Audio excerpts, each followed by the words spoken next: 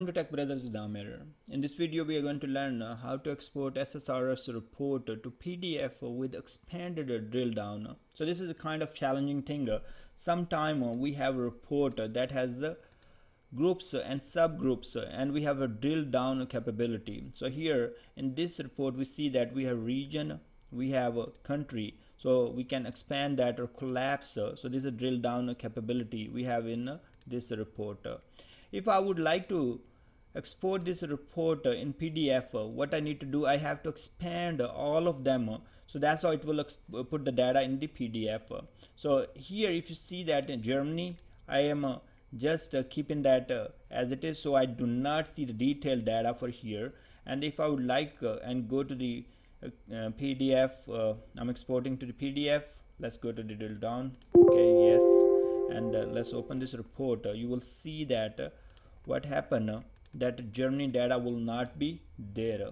So let's open it, and you can see that Germany is there, but we do not have a detailed data. So that's the kind of problem when we want to expand to the export to the PDF. We would like to expand the things automatically. In this case, I had only 3 groups, and there are subgroups. So maybe it is okay for me. I can expand all of them and then export it.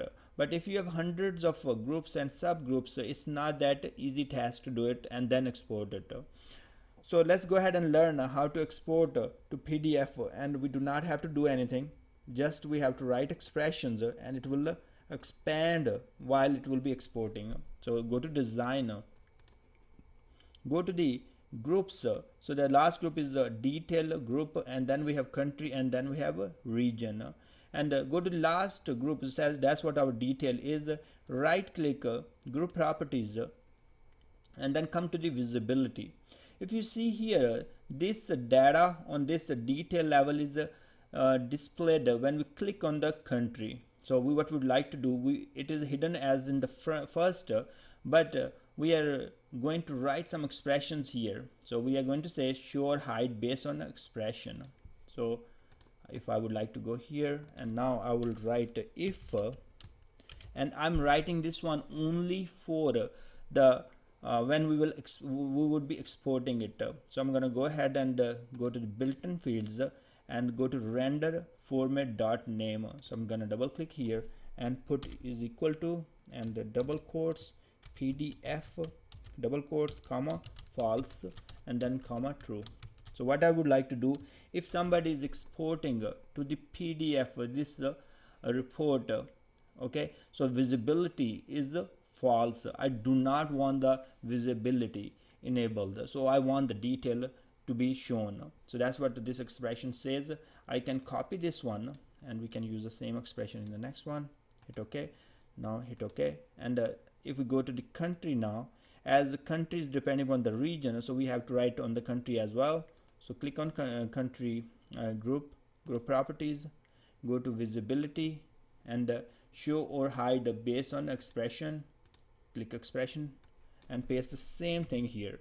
We are checking this globals.renderFormat.Name. If somebody is exporting to the PDF, we do not want to have visibility enabled. We would like to have the data go all the way. So we would like to see the things. So hit OK.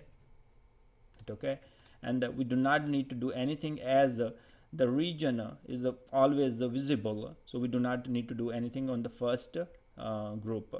Let's go ahead and preview our report. The report will come as it is what we've seen. So it has the drill down capability, and still we see everything. We can expand it and collapse back. And now if I will go ahead and export this report to the PDF, it will give us all the detail rows. So let's go and save. Hit save. Come here and open the report, and now you can see that we have a detail level data. So the groups were automatically expanded as we have written the expressions. We checked, okay, if somebody is exporting to the export PDF, what we need to do, we do not need to have the visibility enabled. So that's what it did.